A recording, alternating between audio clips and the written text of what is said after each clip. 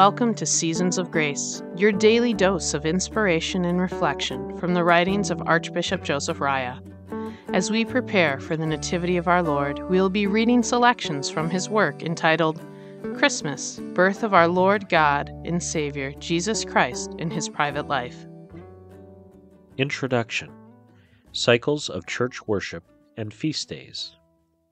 The daily services of the Church's worship are regulated and coordinated by two cycles, the Paschal cycle and the cycle of the Nativity of our Lord God and Saviour, Jesus Christ. The Easter cycle comprises the 10 weeks before Easter, the Triodion, and the 50 days after Easter, the Pentecostarian. The cycle of the Nativity, or Christmas cycle, extends from the Feast of the Nativity on December 25th to the Feast of the Presentation of the Child to the Temple 40 days later on February 2nd. The cycle of movable feasts is built around Easter, the Feast of Feasts. The Byzantine Church divides all the weeks of the liturgical year into groups of 8 weeks according to the 8 Byzantine musical tones. Each week is called by the tone in which the office of the Sunday is chanted.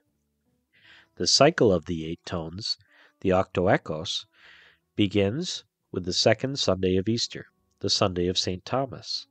St. Thomas Sunday introduces the first tone and determines the succession of the other tones for the rest of the liturgical year. Holy Week does not fit into its group of weeks. It is set apart as an introduction and preparation for the celebration of the Resurrection on Easter Sunday. The week of the Resurrection is set apart too. It does not fit in, because it is considered an extension of Easter Sunday, its brightness and its glory. It is called Bright Week. It is the 8th day, day of the Parousia and of the Kingdom of Christ.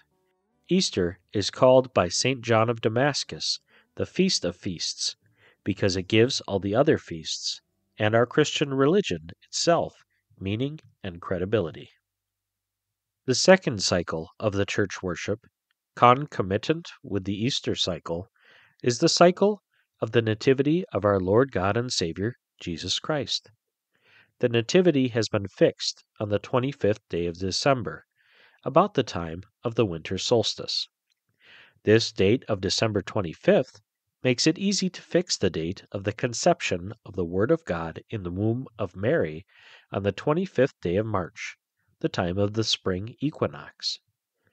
It makes it easy also to determine the date of the circumcision and official naming of our Lord on the 8th day of his birth, January 1st, and of his presentation to the temple on the 40th day of his birth, which falls on February 2nd.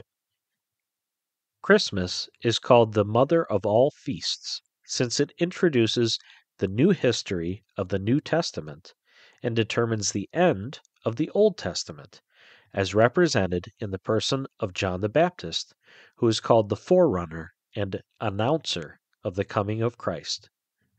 The Baptist is the last breath of all the prophets and last event of the Old Testament. According to St. Luke, his mother Elizabeth conceived him 5 months before the Archangel Gabriel was sent to Mary to obtain her consent to conceive the King of all. Elizabeth conceived, and for 5 months she kept to herself. In the 6th month, the Archangel Gabriel was sent by God to a town of Galilee. He was to tell Mary that she too was to conceive with our Lord and God. Consequently, John was conceived on the 23rd of September, the time of the autumn equinox, and was born on the 24th of June, the time of the summer solstice.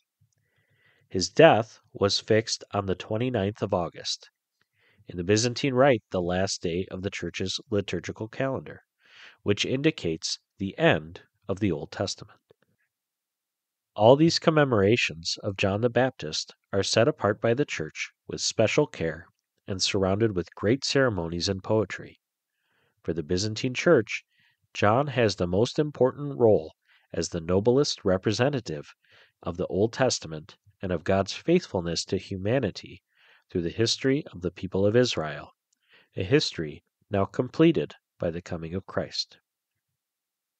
We hear in the Gospel of St. Luke, and the Lord spoke to the people about John. What did you go out to the wilderness to see? A reed swaying in the breeze? No. A prophet? Yes, I tell you, and much more than a prophet. He is the one of whom Scripture says, "See, I am going to send my messenger before you. He will prepare the way before you."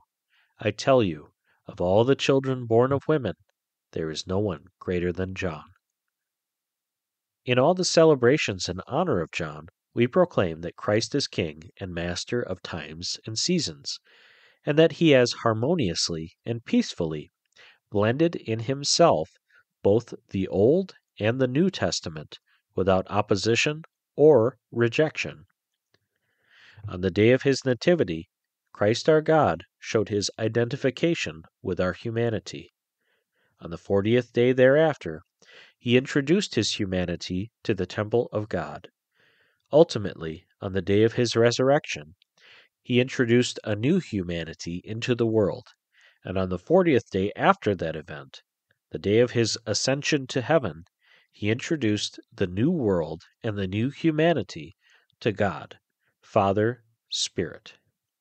In the incarnation of the Word of God, heaven came down to earth, and in his ascension, earth went back to heaven. Christ God became man so that man can become God. In every event celebrated in these two cycles of Easter and Christmas, the Church invites humanity to rejoice, to be happy, to dance and clap hands. Even mountains and valleys and all nature are equally invited to share in the joy of the feast, because it is a celebration of God's love and care for his creation. The baptized who hear these exhortations are filled with joy and peace because they see, hear, smell, and touch the reality and truth of their divinization. They realize that they are a product of an infinite divine love, that they are immersed in divinity in their present life, and that their final destiny is God himself. These feasts are celebrated in liturgies always alive, full of drama and suspense. The dramatic presentations are the space and refuge where every discourse of theology and all our ecclesial life find renewal and spiritual vitality.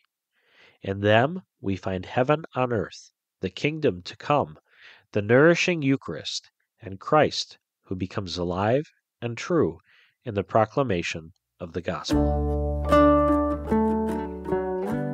Thank you for listening to today's reflection on Seasons of Grace. If you want to send this episode to a friend, you can find it, and lots of other great programming at godwithusradio.org. A very special thank you to Madonna House Publications for permission to use the writings of Archbishop Joseph Raya in this podcast.